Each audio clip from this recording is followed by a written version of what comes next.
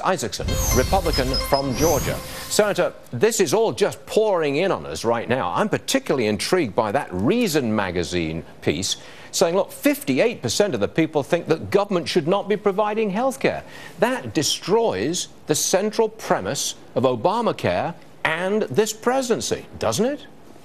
Well, it really does. And, you know, if you were playing baseball, 58% is a pretty good batting average. If you're in the customer service business, it's a failure. Obamacare is a failure. Now, where do we go with this? I've been saying that I think, my opinion is, collapse, flat-out collapse, is very, very close, and therefore repeal may be just around the corner. Am I going too far, Senator? I really don't think so, Stuart. I think we've seen the tangential evidence all along. Now you're getting concrete evidence that the system is failing. The Obama administration even yesterday said they would consider it a success if 80% of the people going on the website could get insurance. That's not a good grade. That's not good for the program. It's beginning to collapse under its own weight. And if I were the administration, I'd call timeout. I'd say, let's start over. Let's get it right. They should have gotten it right the first time. Now, the people who call for that, the people who essentially stab Obamacare in the back, it's got to be Senate Democrats and House Democrats, isn't it?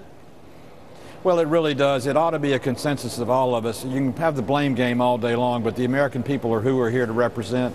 Obamacare is a failure for them. It's not meeting the needs. Stuart, in Georgia, 400,000 Georgians have lost their coverage. 1,326 have been able to get it on the Obamacare website. That is not good. Are the complaints to you, your office, pouring in from your constituents?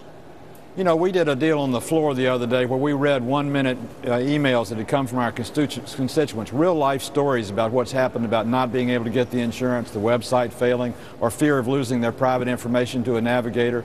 These are pouring in. We're having people join our website just to get those examples every single day. The thing is that this is real people being affected in a real way. It's not some theoretical concept up there and how do you feel about this, that, and the other. No, these are people who have actually gotten hurt, hit by these cancellation letters. It makes the whole issue somewhat different from most of the political issues that you deal with on a daily basis.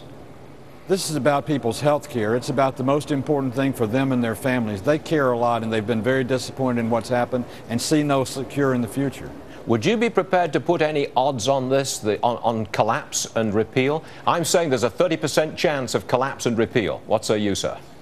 You know, I ran a company for many years, and if I had put a program forward even with the best of effort and it failed, I pulled it back quickly. I think eventually the administration will have to do the same thing because you are right. It's on a road to collapse, and the odds may be 30% today.